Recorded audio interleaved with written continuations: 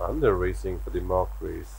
The awkward jump out for Diamond Rain misses the break by about 3-4 lengths. As the field settles down to race, the trio, Phenomenal Lady, on the outside there was Emperor Sugar towards the inside Blackstone. They're racing almost abreast, about a length separating these three, and Blackstone almost blocked for room into the first turn, and way back in their rear there is the third runner.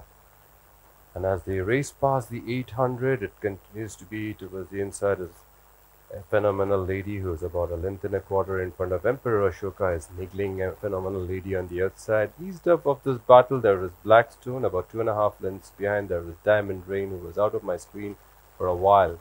They begin to take the turn now. It continues to be phenomenal lady about half a length in front of Emperor Ashoka racing very stylishly on the outside.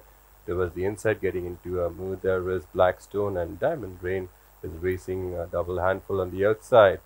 But Emperor Ashoka pulling at the rail and going past a phenomenal lady who's been eased up, and Diamond Rain also coming up with a run on the outside. So Emperor Ashoka, Diamond Rain, Emperor Ashoka, Diamond Rain, Emperor Ashoka with the jockey very low in the saddle gets the mock race from Diamond Rain, who had a very awkward beginning but gathered up to finish on second and third. There was Blackstone, and east up there was Phenomenal Lady. I hope all is okay with the horse.